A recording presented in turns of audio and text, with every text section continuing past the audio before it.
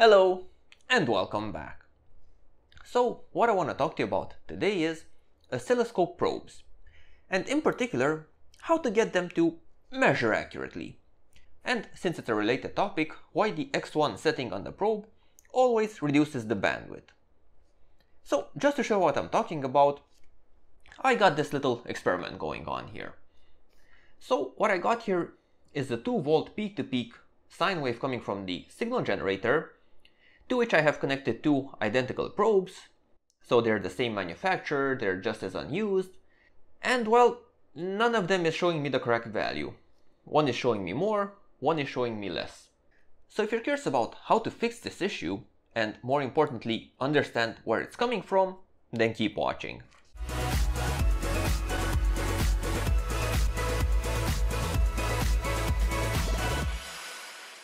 So, to understand the issue, first we need to understand the equivalent circuit of the oscilloscope probe coupled with the measurement instrument to which it's connected to.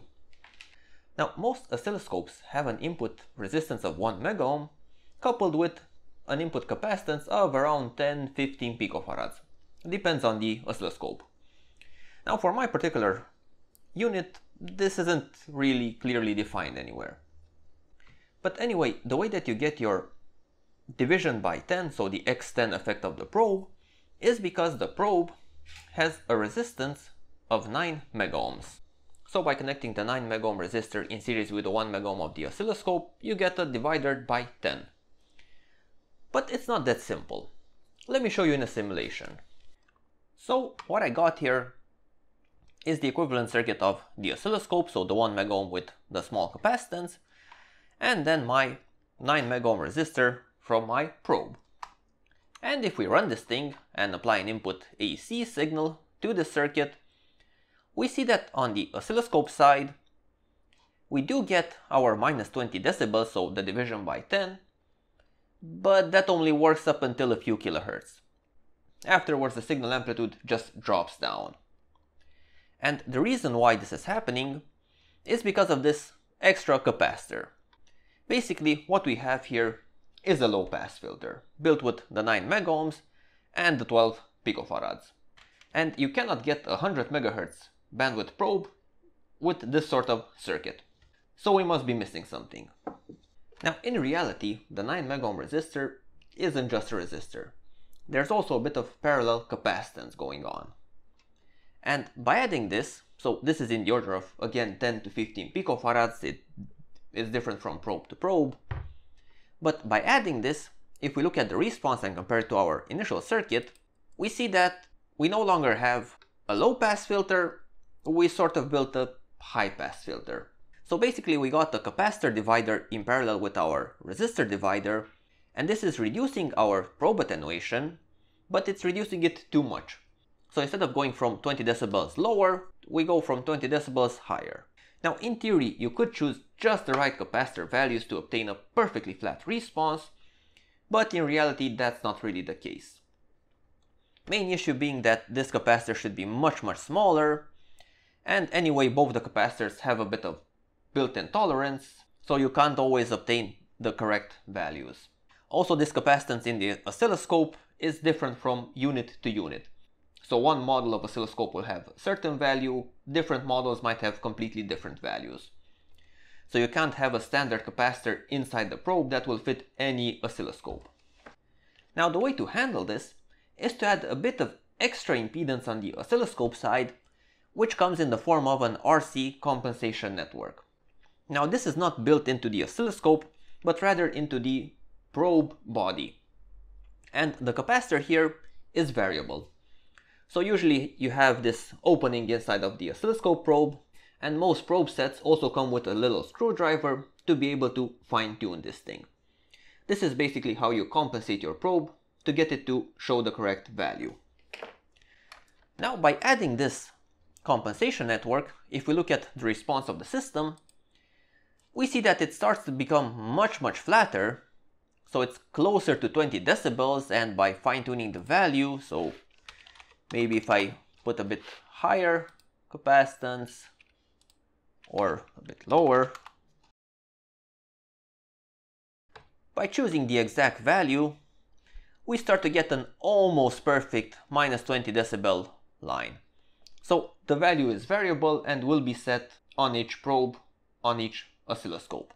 But we still have this issue up here in the higher frequencies, where again the system response starts to go up, so we can't maintain our minus 20 decibel point.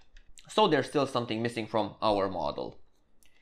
And what that is the cable. So you might think that this is a typical coax cable, but it's actually a lossy transmission line. In other words, this cable has a defined high amount of series resistance. So for your typical probe, the series resistance might be in the order of 100 or 200 ohms.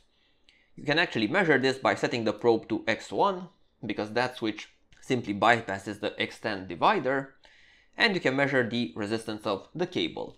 Now, by adding also the resistance of the transmission line, our final response becomes almost perfectly flat. So we're at minus 20 decibels plus minus very small amounts, and then at higher frequencies the response starts to drop. So even with just some values thrown in there, this equivalent circuit has a bandwidth of more than 1 gigahertz. So this would be a very good oscilloscope probe. Now, of course, in reality, this compensation network can be a bit more complicated. Certain probes have more than one tuning trimmer. Another thing that's missing from the model would be a tip capacitance. So the oscilloscope probe is not perfect, there's just a bit of extra capacitance other than the one bypassing the 9 megohm resistor. This just adds to the total probe capacitance.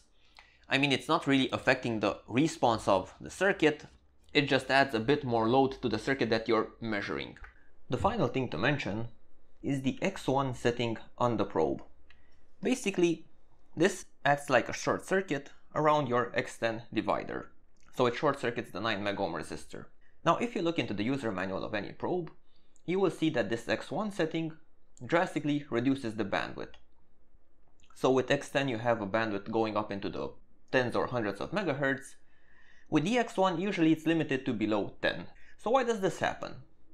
Well, if we check out our model, we see that we do get our 0 decibel attenuation, so it is an X1 probe, it directly couples the input to the oscilloscope, but somewhere between 1 and 10 megahertz, the signal starts to drop off.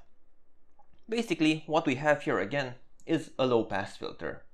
And the main elements of this low-pass filter are the resistance in the transmission line, so the 100 ohms of the cable, coupled with the capacitance in the oscilloscope, so the 12 picofarads, and the 100 something picofarads that are in the compensation. These things together form our low-pass filter, therefore the X1 setting drastically reduces our bandwidth. So now let's try to compensate my probes to get them to measure correctly.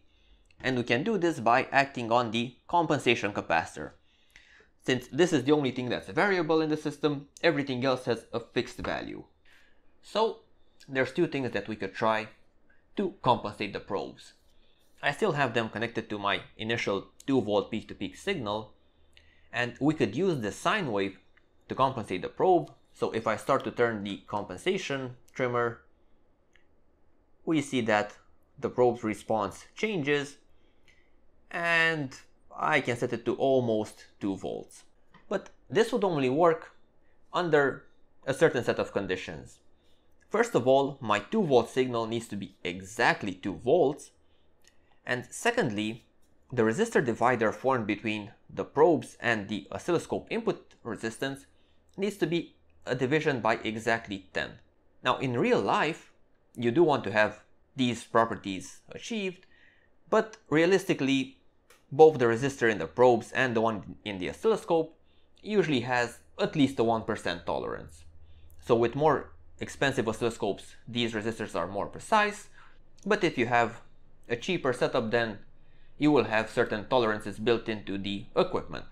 So the signal that you want to calibrate your oscilloscope probes should be one that contains both low frequency content and high frequency content, so that you can calibrate both the response at high frequencies, where the compensation pin comes into play, and at low frequencies, when only the resistor divider comes into play.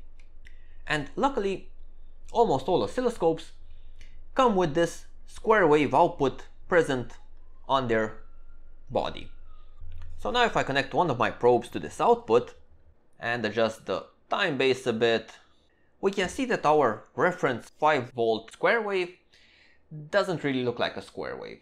We see that the probe is overcompensated, meaning that it's attenuating the signal, and by adjusting the knob, the ideal signal shape that you would want to see is a perfect square wave.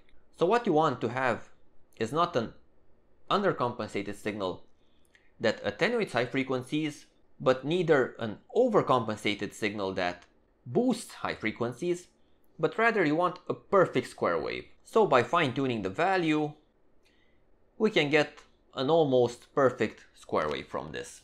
And now it's important to remember that even though I compensated the probe, it's only compensated for channel 2 of this piece of equipment. If I move it to a different channel, or if I move it to a different oscilloscope, then you need to start this process all over again. So now that I moved the probe to my first channel, we can see that it's just a little bit undercompensated. So the signal is just a little bit attenuated.